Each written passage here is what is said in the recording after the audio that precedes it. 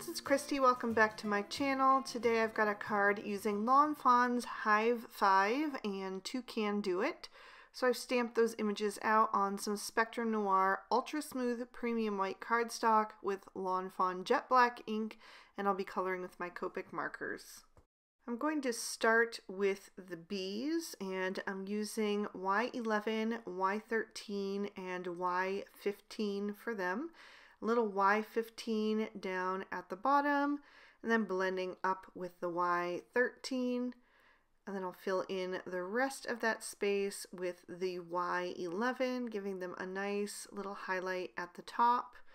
I'm also going to do the centers of the flowers with just the darkest two shades, so the Y15 and then a little Y13. For the beehive, I wanted to darken that up a bit, so I brought in YR23. So I'm putting a little line there to separate each section that is drawn in on that beehive. And then I will add a little bit of a shadow around the opening as well. And once I have that YR23 laid in, I'm going to blend that out with the Y15. Just doing nice little strokes there, lines overlapping the previous shade a little bit so that it gets a nice smooth blend there. And then once I have that Y15 laid in, I'm going to fill in the rest with the Y13. So I didn't use the Y11 on this at all. But ultimately I decided it was still too similar in tone to the bees and I wanted it to stand out a bit more. So I added in YR27 for a bit of extra contrast. It's also almost like a rust shade. It has a bit of brown to it, so I think that really adds a lot of dimension in those little creases.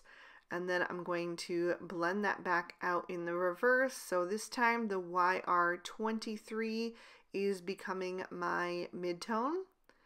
And then I will use that Y15 and just do another layer there. I didn't take it quite all the way up to cover. I left a little sliver of where that Y13 had been showing. So there actually ended up being a little bit of a lighter highlight on each of those. Then I'm moving on to the branches. I'm going to use E55, E57, and E59. Putting that color down at the bottom for the shadow with the E59, and then I'll blend that out with the E57 and save some room there for the E55 to have a highlight at the top. I'm imagining that this is going to be an outdoor scene, so we're going to have the sun shining up above, so that is why all of my shadows are going on the underside for these objects. And then I'm going to do the opening of the hive with those same shades. I just used a little of that E59 in the bottom right corner and then blended up on a diagonal with the E57 and filled in with the E55. And in the meantime, my branch had dried enough that I could go back in with some little details there. You do want to let it dry if you want to do extra details on top. You'll see later on what I mean if you don't let it dry. But anyway, I'm going to add some rosy cheeks to my bees with R21 and R22. And then I'm also going to color in the little flowers. I'm going to add some shading to the tips with this R21. I started with the R21 because I wasn't sure how dark I wanted to go on those. I did decide that I wanted just a touch of that R22 in there. So I'm adding like just a little dot at the very tip of each of those petals, and then I'll go back and blend that out slightly with the R21, and I'm going to leave the center around the middle white. So then I'm going to switch to R22 and R24, and I'm going to do one of the stripes on the party hat and then that first pennant banner. Then I'll use YR04 and YR07 for the next of each of those. Just the two shades since both of those areas are super tiny. I'll use YG06 and YG07 for the next one. And I'm also going to use these shades for some of the leaves on the branches and also some of the extra leaves that I stamped out. Just basically skipping over every other one. I wanted to do the leaves into contrasting greens. So I did those with the lighter shade, and I did go back in with a little extra of that YG07 to add extra contrast. And then for the other leaves, I wanted to go a bit more cool toned, so I went with G14 and G16. And I'm just going to repeat that same process, just adding in the G16 first and then blending out with the G14. And then I will go back in with a little bit of extra of the G16, although in this case the G16 is quite a bit darker than the G14, so I did need to blend that out just a little bit with a second layer of both shades. I'm going to use BG11 and BG32 for the wings and also the next pennant banner on the row. And this is where I did not let the bee's wings dry for long enough before I decided to add a little extra detail. I wanted to have some veining in there. It did not stand out at all, so I did have to go back and add that back in later on. But for my last shades, I used BG45 and BG49, and then I trimmed all of these images out with their matching dies.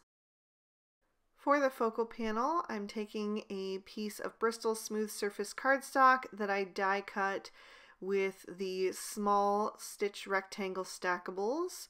I'm going to take the Lawn Fawn cloudy stencil and add some Salvage Patina Distress Oxide ink to that to create a little sky background.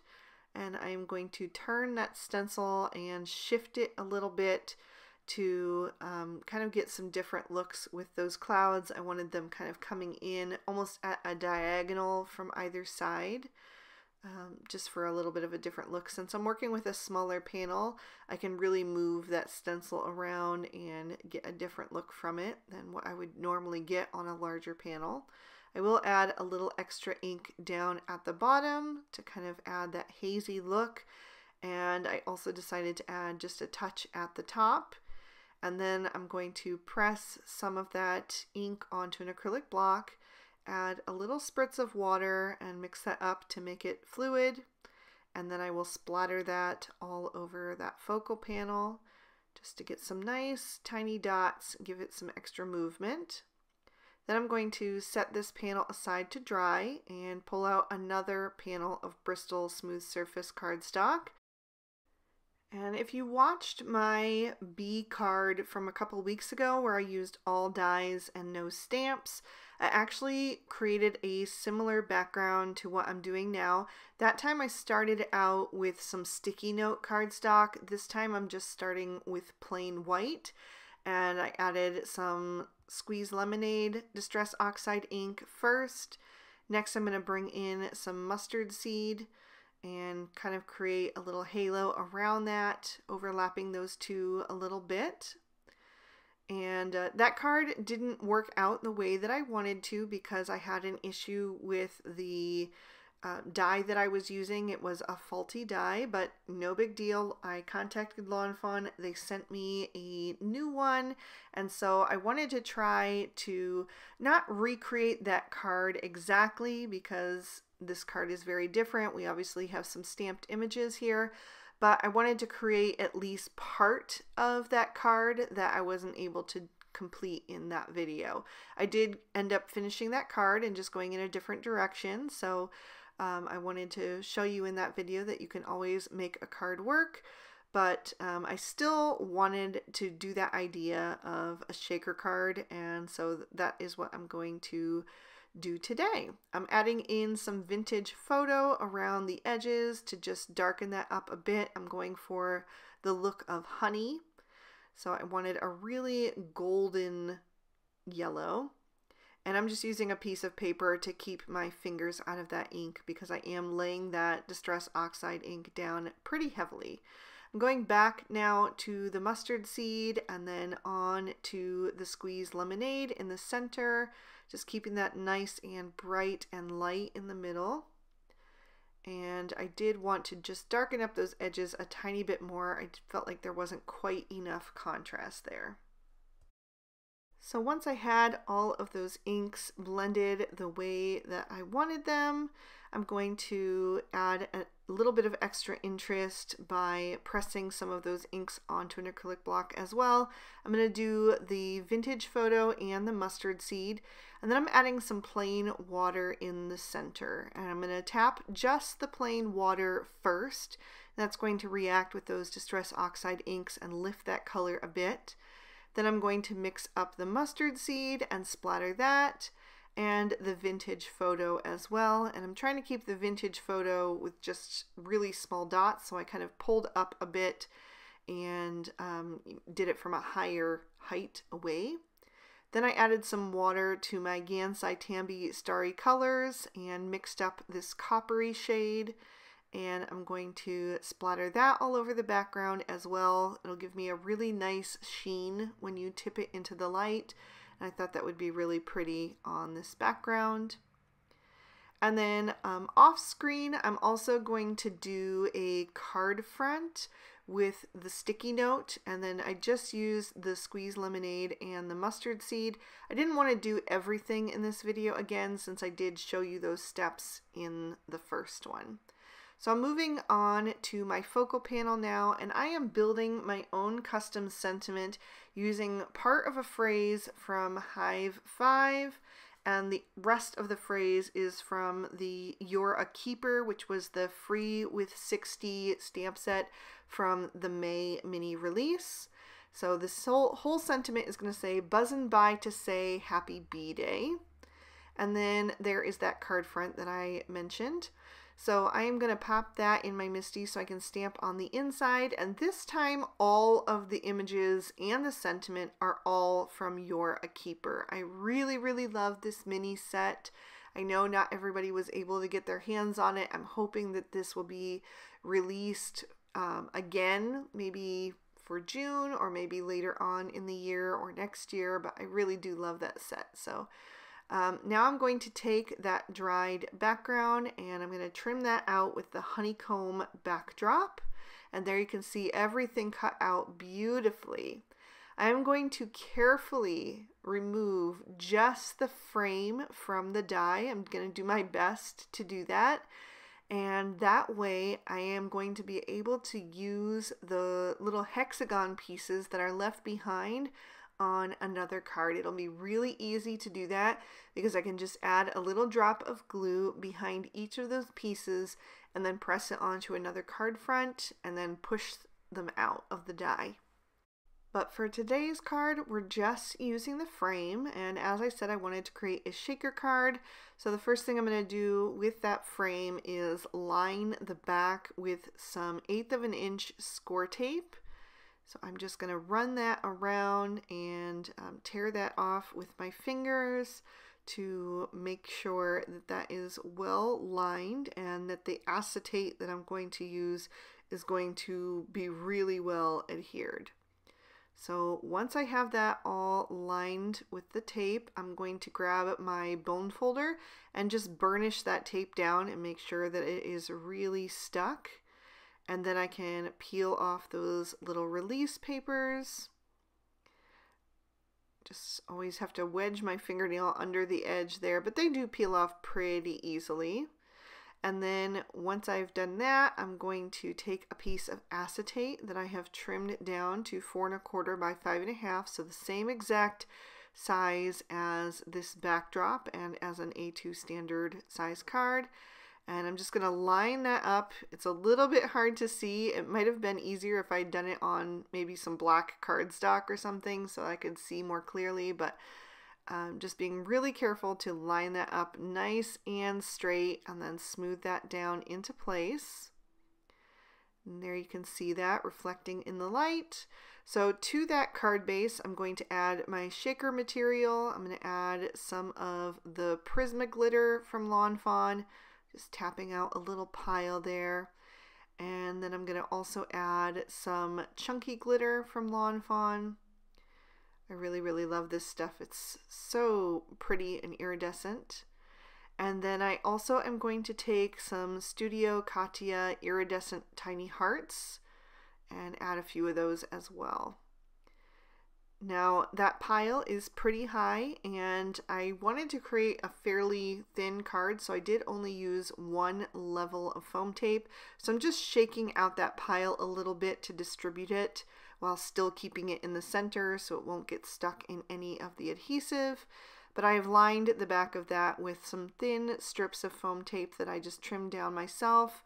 And now I'm going to carefully line up that frame with the card front. And then there you can see all of that shaker material moving around inside. So fun. So now I'm going to take that focal panel and add some liquid glue to the back of that. You could also use some of the score tape if you wanted to. It can shift a little bit if you use the liquid glue, so you want to make sure that that is really well dried before you move on with the card, just so it doesn't shift and then, you know, your focal panel ends up cockeyed, because that acetate is very slick. So now I'm going to bring in my images and start to adhere those. I'm going to begin with the branch up at the top of the scene, just adding that right across that entire focal panel. Next, I'll add the hive hanging down from the center of the branch. And at first I had it a little bit shifted to the right, so I'm just going to move that quickly before that glue dries. Then I'll take that pennant banner and add some liquid glue behind that, and then drape that across the front of the hive, just to make it look a little bit more festive since it is a birthday card. Then I can take the little leaves and flowers, and I'm going to embellish that branch just a little bit more, kind of tucking those here and there to fill that out and just make it look more full. And yeah, I think it just also adds some nice little extra pops of color.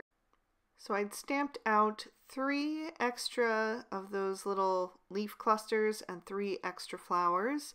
I'm going to put 2 of those over on the left hand side toward the end of the branch where there's already some leaves. And then the other leaf cluster and flower I'm going to put on the right hand side just for some balance there. And then of course I have my bees. The one with the birthday hat I'm going to put over on the left hand side. I'm going to have his hat overlapping the hive just a little bit so it looks more integrated into the scene.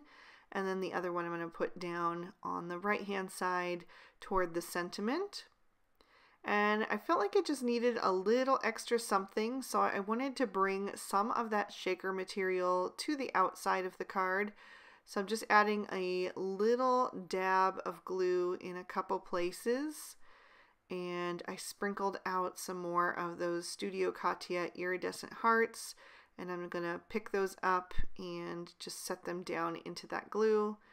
I'm using my Studio Katia embellishment wand to pick those up, and just making sure that they are going right side up so that it makes sense there.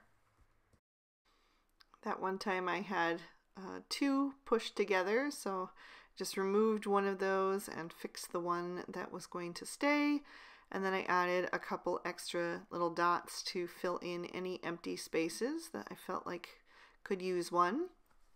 And that is going to finish off this card. I'll hold that up so you can see all of that detail and then get a look at that shaker material in action.